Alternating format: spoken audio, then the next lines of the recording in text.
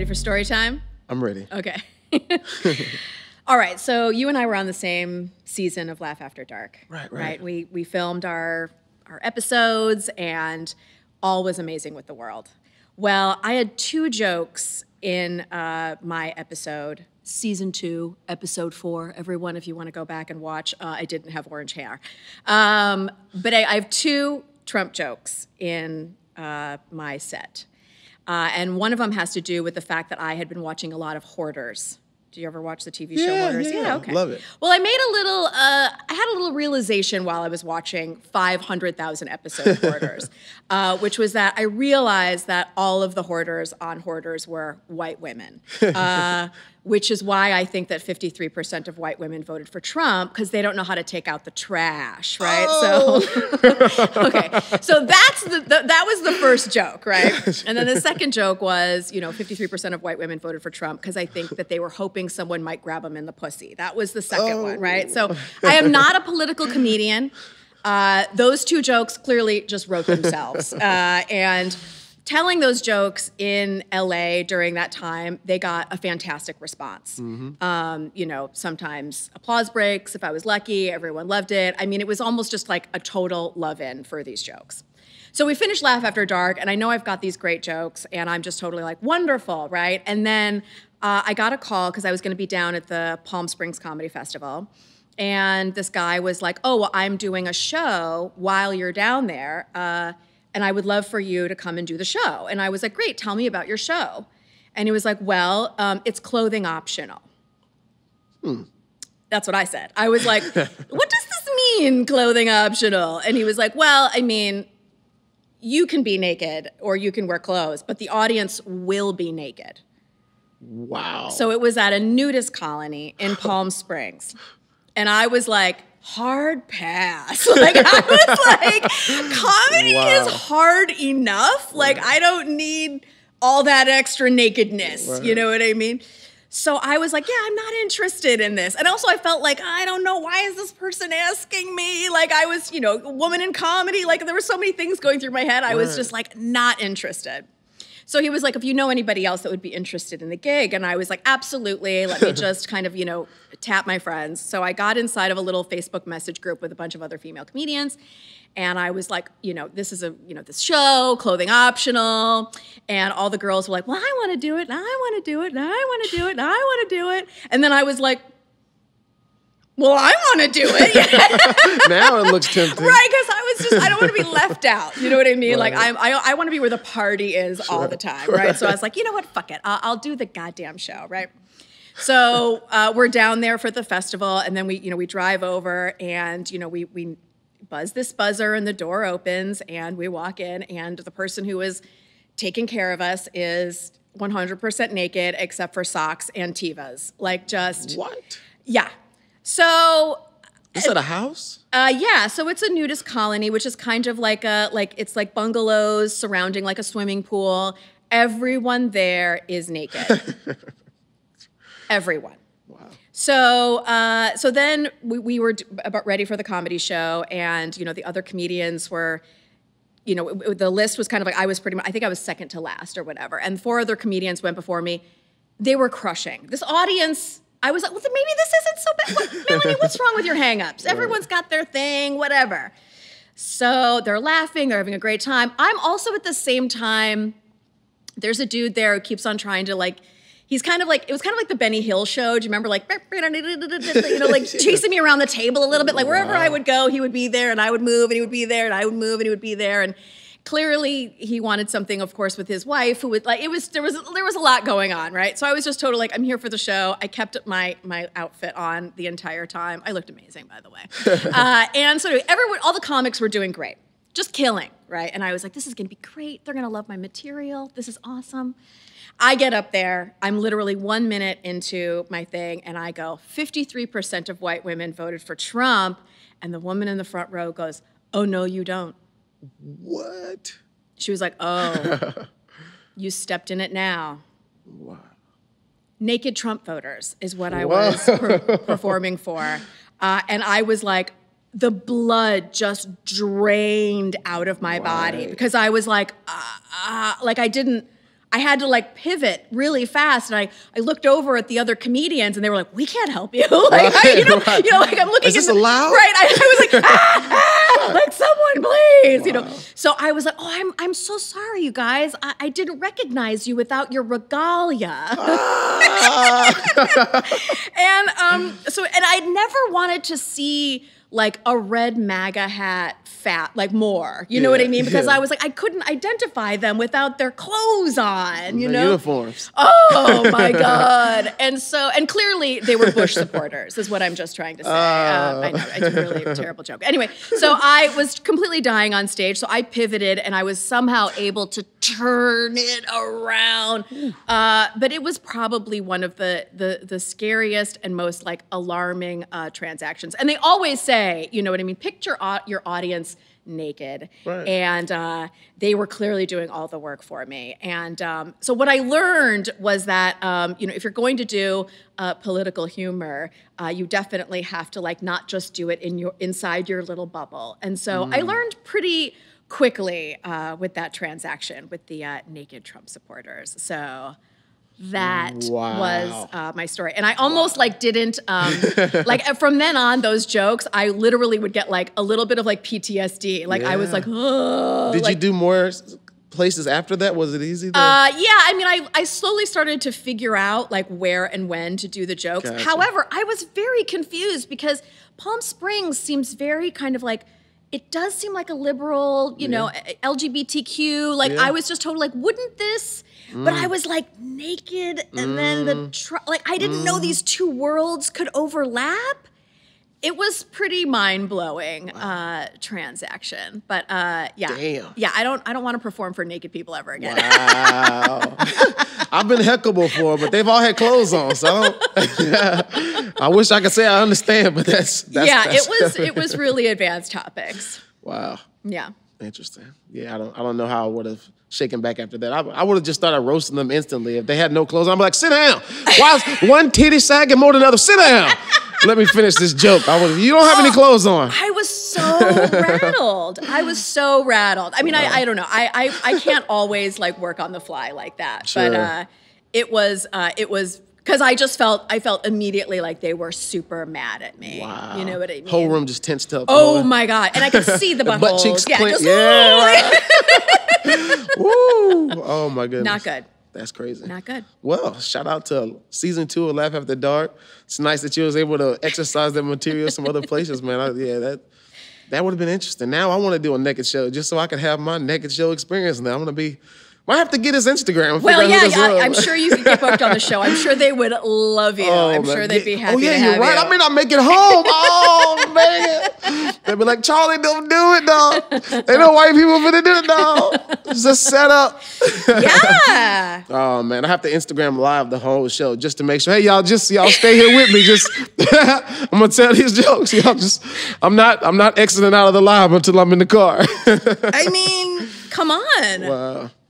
Wow. Yeah, so you got your work cut out for you moving forward because this is now a more, intense and political atmosphere. It seems like you can't even run away from politics now. So that's challenged the openness of comedians and how we exercise. So I think you should continue to do those jokes, and it's gonna make people uncomfortable. But I feel like one of the things comedians are able to do is to, in the coolest way, hit you with some real shit, some real truth. There's so much truth to every comic's joke. So I agree, and that's why I even used like a real statistic in it, and that's why because it was very important to me to know that, and also to kind of like slide some information in there.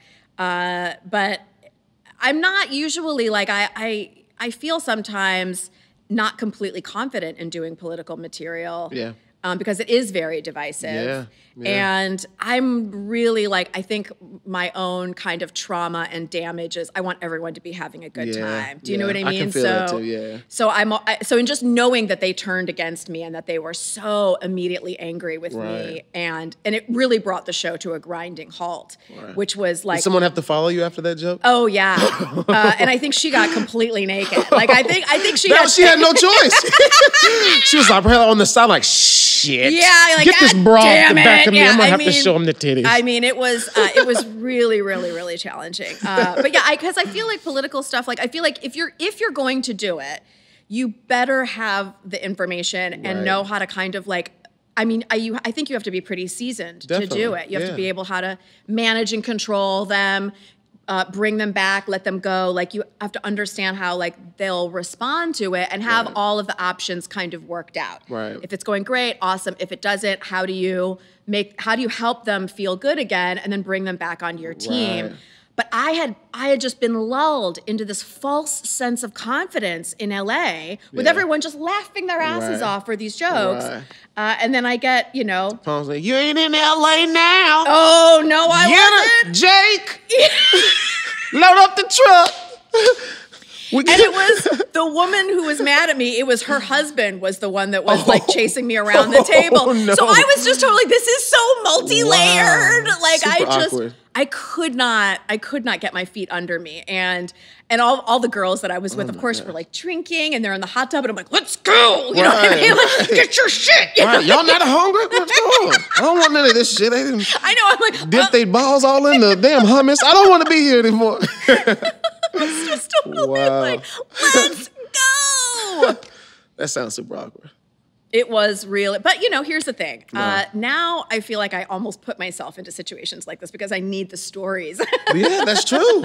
I don't feel like anybody's gonna be able to top that now and be like, oh, so you didn't have a naked heckler? Yeah, I know. I'm totally like, right. I need to be in a situation because my life is actually pretty good. Right. I mean, we were talking about it before we were rolling. I'm happily married. You know, life is kind of good. Like, I don't have that kind of like, everything's terrible and I've got something to talk about. So I almost have to kind of put myself into situations that are challenging. But that was certainly, I came out with the story at the end of it. So that's what I got to do. You know, I'm married too, so I feel the same way. Like, things are going too smooth. Man, where's my wild, sporadic, you know what I'm saying? You know, type of stuff happening. I'm like, don't be like me, kids. Don't be happily married and figure it all out. And find that adventure. Yeah, exactly. Go find it. Yeah, I know. Damn. You got to have some sort of tension. Boring. So. I try to, now, I'm just in Trader Joe's. I'm grocery shopping and finding the parking spot. It's just too basic. I need some excitement. So you're right. Maybe I should look into this Nudist. But what's crazy about my situation, my wife would want to come. Like, there's no way. That is a horse of a different color. Yeah. Like, how am I going to do this nude She's all show? like taking her clothes off. No, and my wife would be the one with clothes on. And she'd be watching me like, go ahead, look at her if you want to. No, look at her. Baby, everybody has some, I don't. You can do the show, but you better not look at one of them white women's asses. Like, you hear me? Oh, baby, shit. Blindfold me. What was the movie Sandra Bullock did where they had the blindfold on? They couldn't see them. Oh, my God. What was that movie? Birds. Something in a box? Bird Box. Bird Box. I would have to be out there like Bird Box. All right. I got the rope. Tell me what the mic stand is. Bird Box Comedy Hour. That's a thing. Thank you. You heard it here first, people. We're launching spring of 2021. That could be a thing. Show up with no clothes, but a blindfold, so nobody's awkward. Oh man, it was a lot. Oh my gosh, it was a lot. And it's a ride back to LA, so you had a lot of time to just process. Well, after that night, because we were performing at the festival. Oh yeah, and I think Laugh After Dark. Yeah, Ronaldo. I think he was on there too. Won. Yeah, he won. Shout out to Ronaldo Evans. Yeah, a lot of us were there. Yeah, cool. So we were in good company there. And I think we had our performances the next day. And I think I just was like, fuck it. I am so rattled from this transaction. I'm like, I don't know. Joke. Am I done here? Right. Like, get me out of here. Right. It was really a lot. Yeah, that's got to be awkward. After a show like that, now to go and do a show where you have to be at your game to not feel as confident about what you're going to go and do. Yeah, and the festival was, it was very interesting the way that it was all set. Anyway, I was super rattled by the whole transaction. Where was the festival? Was that a hotel rent? Or it was at the Hard Rock or something. Nice. Yeah. Nice. Yeah. It was a good festival, but it was a long day. And of course, it's like, it's a competition and there was like a winner and there was all these like, stakes. But my head had just left the building. Right. Like I was just like, naked people everywhere. Right. Guys, Right. The next weeks after you're waking up at 3 a.m. Yeah, yeah.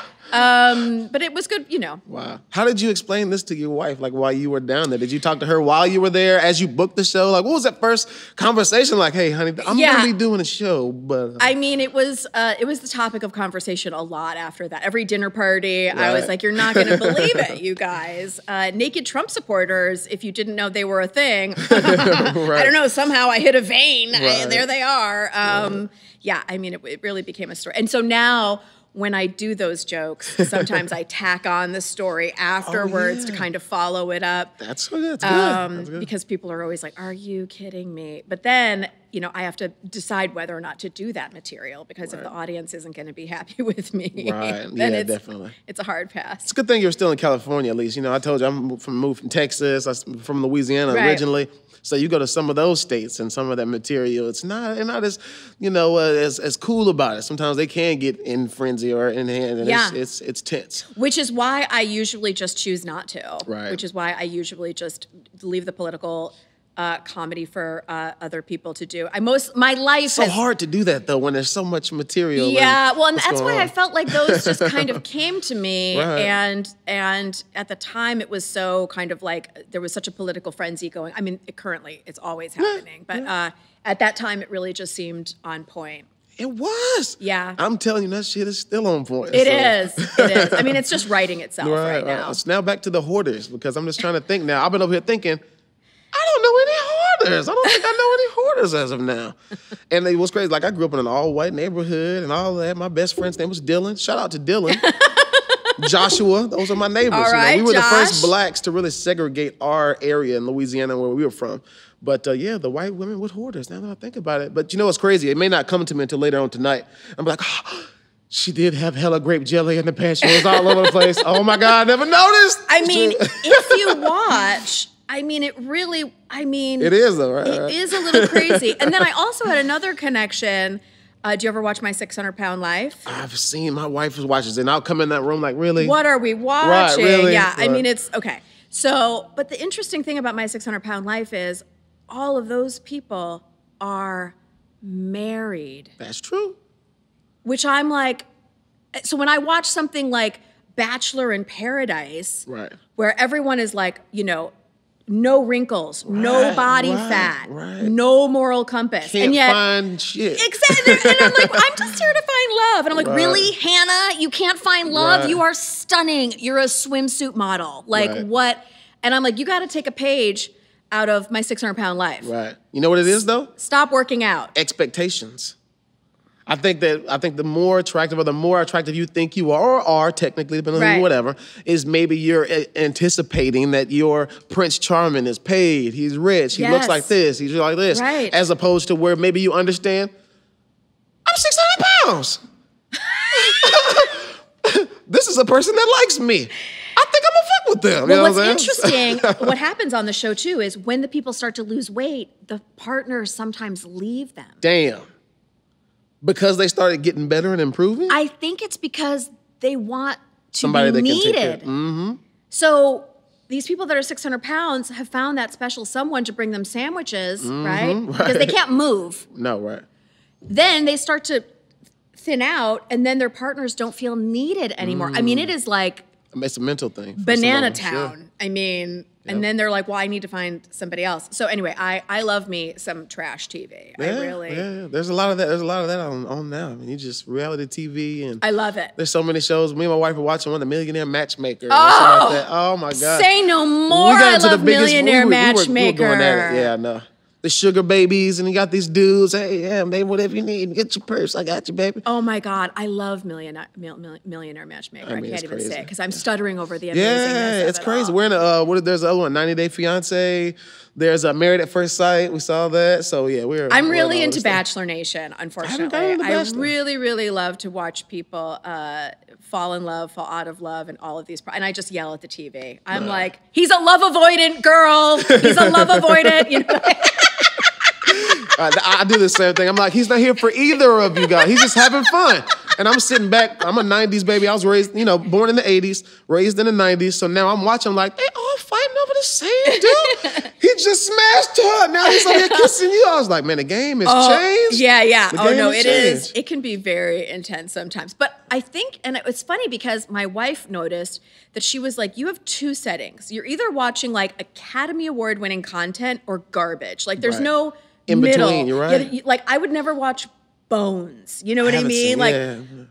I would never watch Law and Order, even though Right. I've been on the show. But I'm not gonna watch. Like, I'm like essentially like I'll be on. Like, I'll like the show for pay. Right, like, right. This was fun. Nice to meet you. I'm a big fan. Big fan. Like, oh my God. But Right. like, yeah, and she was like, "What? It's so interesting that you just go." And it's funny because I think with the trash, it doesn't activate me as somebody who's in the industry. Like, I Yeah. know I didn't lose that job to anybody. Right. Like, I'm not trying to write that show Right. better. I'm not trying to like get cast on that show. Like, I'm just totally like, here is some thoughtless entertainment Right. that I can just whisk away into Exactly. their problems Yeah, that's and true. not, practice monologues in there or whatever. That's TV now. It's trying to wild off. I mean, it's crazy. There's, I think Love and Hip Hop and the Housewives of they have a Housewives show in every city. Housewives. Oh my gosh. I love the my Housewives. My wife, same thing. New York, Yep. Beverly Hills. Yep. There's another one. Potanamus. Something. There's one in Beverly Hills. Potomac. Yeah, I mean, And I'm like, how you keep up with all of this stuff? Are they so desperate? Like, Yeah. No, it's Potomac, weird. Potomac, I Potomac. think. I'm like, where is Potomac? I don't know. Maybe the new one is Salt Lake City, which I haven't think seen that. it looks very good. But yeah, essentially.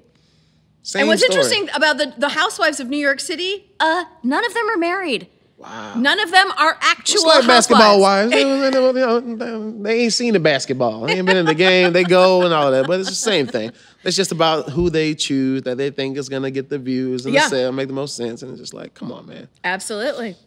But the thing about Millionaire Matchmaking to me, when me and my wife would get into it about, we kind of was like, what? Because it's like these girls are obviously with them because of the lifestyle that they get. And she's just like, well, I don't see anything wrong with that. If they have a mutual understanding, then cool. I'm just like, yeah, that's cool too, but that's a little, did you feel like that's a little shallow, should we say? But we're in a time now where, just like even as comedians, or as we continue to grow in the industry, you have to be hesitant as if someone with you for you. Because I think some people seek love, Of course. I mean, but I'm not capable. I mean, I think I tried once to be with somebody, and I was just totally like, I hate this. Bad idea. Yeah, well, I think it's like I think Cher has a famous quote where her mom was like, why don't you just get with a rich man? And she was like, and her response was so brilliant. She was like, Mom, I am a rich man. Woo! Like, I don't need a man. I am the rich man. Right. Like, I'm it. You know what I mean? But I'm not like I'm the dude essentially, like in my marriage with my wife, which is that like I'm like So when running. you come home, you want a plate to be made, so ain't nothing been cooking here all day. I mean, That's what's my going on. wife is a chef. So. Oh, nice. No, I don't know how it all worked out. Wow. Somehow, no, I'm the one that's like running around in the middle of the night trying to make strangers laugh and then tiptoeing in the middle of the night, like, heating up leftovers really quietly. Like, I'm the dude in the relationship. You know what I mean? So, and I think that when I've been in relationships with men, that's why it's never like, I'm always like, no, that we're like essentially like both going to the pitcher's mound. Like, well, what are you doing here? Like, it doesn't, like, it just, the two things didn't always work because I just assumed kind of the more dominant side of the relationship. Nice. So your wife cooks. I'm going to talk about that. I love it because I love to eat. And I mean, that's dope. Well, I live in a restaurant. I mean, essentially, like I just text her what I want. She just brings it. Wow. Like even this morning, so I think I saw on TikTok, someone posted about this amazing fried chicken place in Koreatown or whatever. So I sent her the link as I was like, we should go, because we're total foodies. I love like Korean chicken wings. I was looking for some the other day. Like, well, I think it was like, I don't know, mashed potatoes, collard greens. And I would like, I'm very susceptible to, oh God, what's the word I'm looking for? Suggestion. Yeah. So if they're like eating something on TV, I'm like, oh, I want that. You know what I mean? So I'll just send her the link. I sent her the link, and then literally before I left to get here, she was like, do you still want barbecue? Damn! I'm on the way. Y'all finna have some company. God damn, I'm on the way. But I have to say, though, in being together, I've probably gained like 50 pounds. That's okay. You got a magic genie chef at the house that pleases you.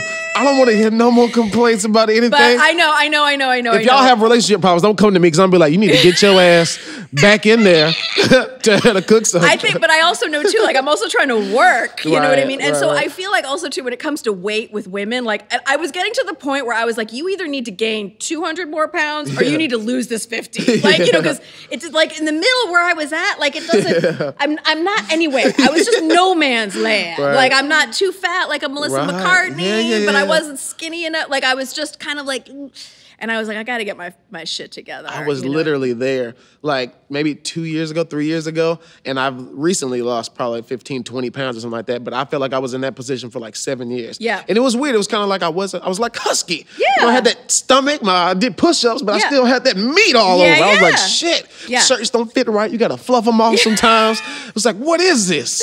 It's an in-between phase. Yeah. And I mean, and I'm Italian, so I do cool. wear weight well. Facts. Like it's not like it wasn't like a terrible thing, but you know, I started my career as a dancer, and so I don't normally like anyway. DJ, hit this. No, I'm just playing. Hey, so you know, being like almost 200 pounds, I was like, girl, what is going on? You know, so I've lost 25 pounds during quarantine. I'm gonna come out of this like a fucking swan. Right. Like I'm just totally like everyone else. You worry about your weight, and I'm gonna come out of this looking 1,000 times better. You just better hope your wife isn't like the women that's on, you know, my 600 pounds. I want you to stay big. But no, I got chicken in here frying.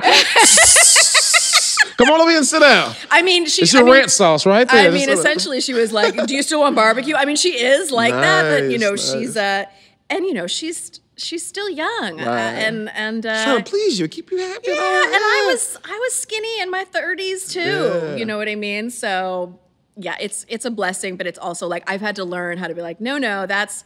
Everyone else, like she eats half a plate, my kid eats half, and I'm eating everyone's leftovers. Like I just had to stop going for seconds, like just in thirds, and then going out to do comedy. Do you like any desserts too? And then all of it. Damn. I know. Wow. I know. It really is. Awesome. No one's happy for me. That's why I always say, like, I live in LA, no one's happy for me. Wow. But like, I've somehow figured out life at this stage. Yeah, LA is a tough place to enjoy and indulge too, because I have a sweet tooth. I'm a foodie. I love eating and trying, like, suggest it and bring it all here. But LA is a place where you really have to find that balance. Like, I've cut back on a lot of just like meats that I was eating, you know, pork, red meat, even burgers I rarely will do now unless it's just, you know, one of those late shows. Right. You know, there's a Wendy's, oh shit, I'm about to pull it. You know, I would go to open mics based on where the pizza was. Ooh. Like, because Ghost Pizza was over there by Burt's, and I would literally like, I would be like, what am I craving today? What part of town do I want to be in so I could eat after the mic? And then, you know, and then you're just... in the area. Well, and then because you're up late past 10, 11, 12 at night sometimes, you need an extra meal because you're starving. Right. And then you're having an extra 4,000 calories. So this has turned into the weight loss talk show.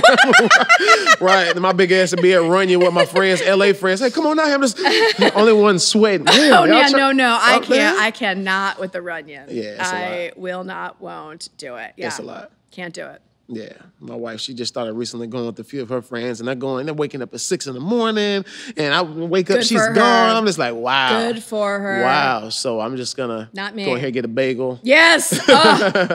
I mean, essentially, like, I think the reason why we're moving back to New York City is so I can have bagels. Like, I'm just... Oh, that was the first time I ever tried a bagel. Wasn't until I even moved to New York, New Jersey area. Well, then you did the right thing. My whole life, I didn't even have bagels. We didn't do a lot of bagels. Maybe it was in the South. We did donuts. Well, do you know why they're better in New York? Please tell me. Because of the water. Ah. And so same thing with pizza. There's a chemical whatever in the water. And the reason why I was going to Ghost Pizza, that guy had a filtration system that replicated New York City water. So like somebody in New York, you know, got a sample of it and figured out all of the levels, the minerals, the whatever, all the stuff that's in it, then created this filtration system. So then he would take that water and mix it with the dough and the bagels or whatever, and then that's what makes it taste so good. Well, now I gotta try Ghost Pizza. It is really good. I'm trying to keep up with my Hollywood friends. Sorry. You know, take my shirt off at the beach, stop feeling uncomfortable. Hey, y'all trying to get in? Right, yeah. I'm good. You just have one piece. And for me, I was like, well, I gotta have 2 or 3. Yeah. You know what I mean? So well, my daughter's 7, so she loves pizza. So, hey, babe, what do you want for dinner? I know what she's gonna say. Of course. But it's because I want some. No. What do you want? Say it. You're like, pizza, all right. I made It's on the pizza. way. I just ordered some. Yeah, Exactly. I know. My son too. Same thing. Pizza. Yeah. Kids. Having kids, it's hard to eat healthy. Yeah. Let's yeah. get in there. That's what's up. I Awesome, know. awesome. Yeah. Cool. So moving forward, 2020, got a lot of wild shit going on now. Comedy is looking very different. A lot of people are doing outdoor shows and patio shows. Have you had a chance to do any virtual shows or patio kind of stuff since So you've been- yeah. So well, right before the pandemic happened, my comedy producer partner and I were doing a show called Make It Rain Comedy. Oh, nice. And it was at Cheetah's Strip Club. Go ahead and book me. We'll I'll be there early. We'll totally book you. But so it was at Cheetah's, and so you know, people would do their comedy, and then they would do a strip. I mean, I wouldn't ask anybody to take their clothes oop, and you didn't have to take off anything. Are you secretly inviting me to the show in Palm Springs? Did that dude call his house Cheetahs? What's going on here? This What is all it? just one big kickstand to be like, how can I get everyone naked? Right, Yeah, no, exactly. And so we had amazing people on the show. Margaret Cho did the show. And so I was just totally like, how can we make money doing comedy? Right. And so people would just throw money on the stage. We would sweep up all the money at the end. We would count it and then split it amongst all the comedians. Damn. And we made great money doing it. Wow. Then the pandemic happened. Now I look back on those pictures where we are just like All over each other. throwing dirty money in the air, just sliding Right. down poles and just on the Right. floor. And I'm like, I wouldn't touch a stripper pole Right. with a 10-foot pole at this Right. point. Like, I'm just like, Anyway, then we moved it virtually. So we had, you know, comics from all over America that would come and essentially dance. And it was super fun. Nice. And then we took a break, you know, when the social justice stuff started happening, yeah. and we just didn't want to not be a part of the correct conversation. And so Sure. we just shut it down and, you know, of course, individually focused our energies on that stuff.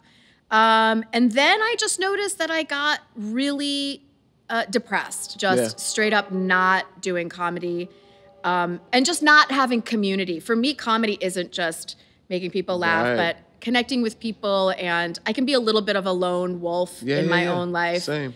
And so we launched a weekly show called the Antidepressant Comedy Hour, and it's mostly my meds, essentially. So every Sunday night on Comedy Hub, we have a show. You're more than welcome to come and do the show. For sure. And so it's super fun, and Comedy Hub is on Twitch, and they already have a built-in audience. So even as soon as the show starts, sometimes we have 100, 200 people already Really? watching. Via Twitch. Yeah. I've been hearing about that. I've been in gaming. There's a lot of people are doing gaming and stuff down there. But I mean, so it's like, so I think it's like one of the first comedy clubs that's on Twitch. And so, and the guy who runs it is super fun. And so I also have my own talk show on there called the Promotional Rescue Talk Show. Yes, I tuned into that. I know, That's right? nice We too. talked about you on the first Yeah, episode very because, of nice. course, I interviewed. I love I don't know who does like the graphics and the setup. Jared, Like, the guy from Comedy Hub helped me with it because I don't have all of that technical stuff. I'm Yeah, me super about neither. the promotion. Right. I can book people Right. and I can be the face Same. of it and all that stuff, but I need help with all of that Oh, stuff. I'm the same way. So my comedy producer, Gina, it turned out that she had the capabilities to do all of this. Shout out to Gina. I know. Well, it was one of those things where it was like, I didn't know she had this gift with her about she knows how to do Zoom and streaming and all of this stuff. I was like, it just worked out that she had this talent. And so, and now I'm just totally like thanking my lucky stars that she does because I don't have that. You know what I mean? So yeah, so we have a weekly show. And like I said, I launched the Promotional Rescue Talk Show where I talk to people about their promotion. And because now people still need to be promoting themselves. Right. Even more so now because everyone's got to move things online because they can't just deny the fact that they need an online presence, that they have to have something online, examples of your work, website, social media, all that stuff. I think people could kind of get away with it before this chapter of our life. And now it's like, if you're not doing it, the hell are you doing? Yeah, you're out of the picture, just about. You gotta be there. So, and that's what I help people do. So I'm having these conversations with people, and it's not like people have to be a genius about promotion. I just want to talk to them about how they get through it because I feel like self-promotion has so much stuff around it.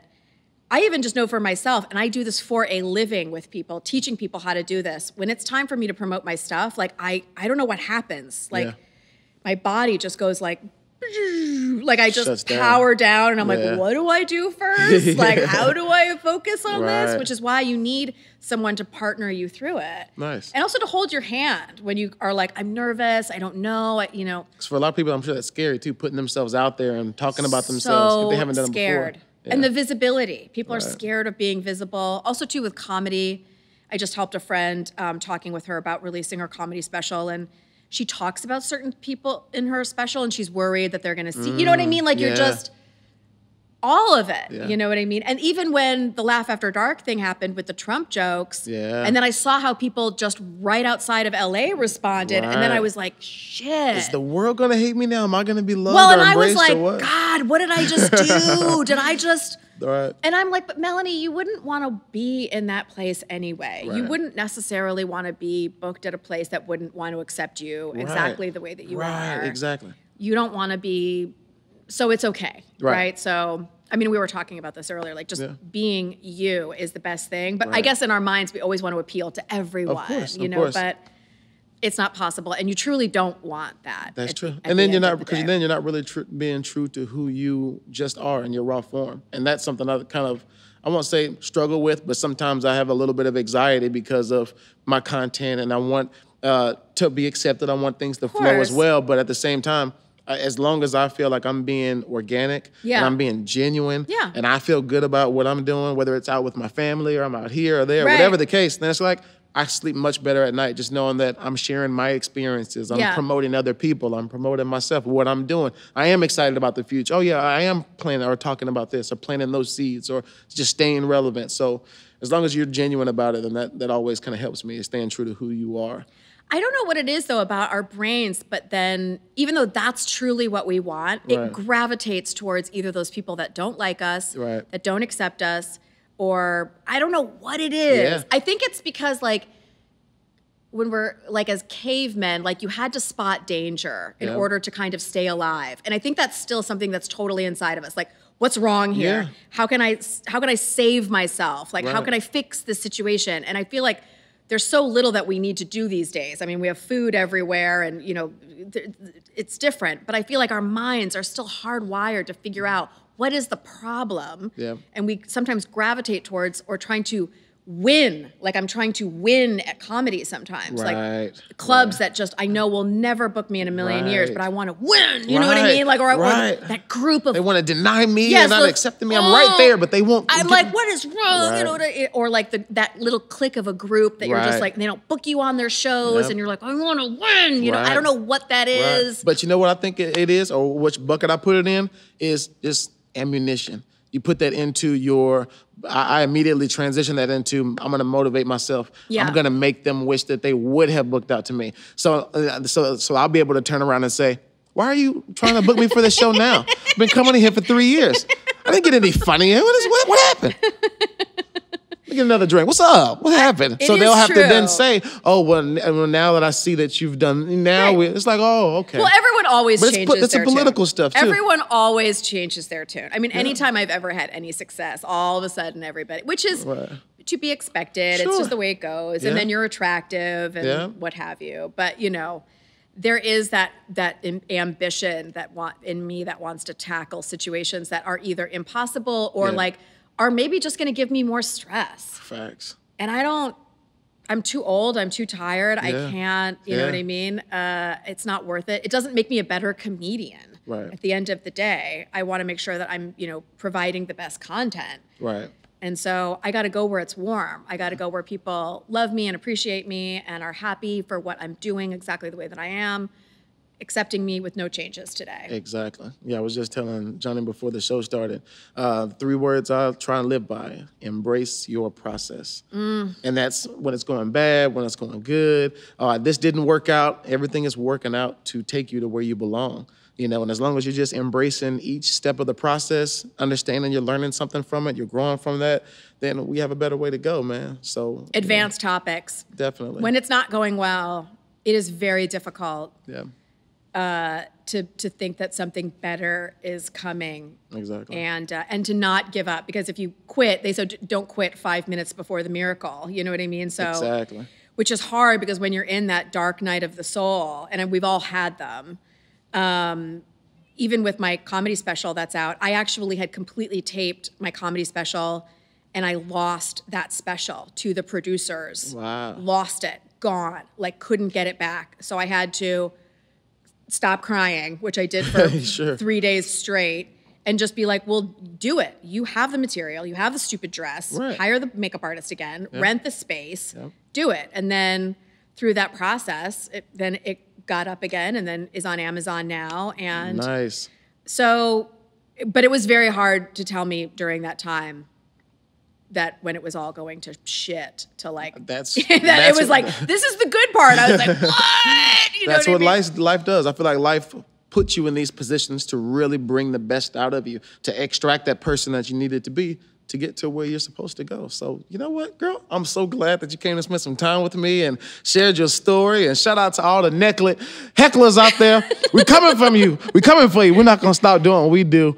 So any last things you want to plug, or where can people follow you? Where can people get in touch with you? For stand-up comedy and all my stuff, melanievesey.com, and of course for my business, promotionalrescue.com. And I'm on Laugh After Dark, season 2, episode 4. So bam! You heard it right here, baby. Thank y'all so much for tuning in to another dope, oh snap, the first episode of Do Tell with Laugh After Dark.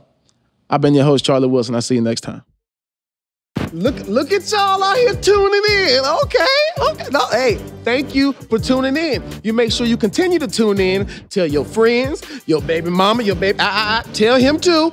Make sure y'all like, follow, subscribe, support, all things Do Tell. I've been your host, Charlie Wilson. I'm here with Laugh After Dark, baby. You know how we do it.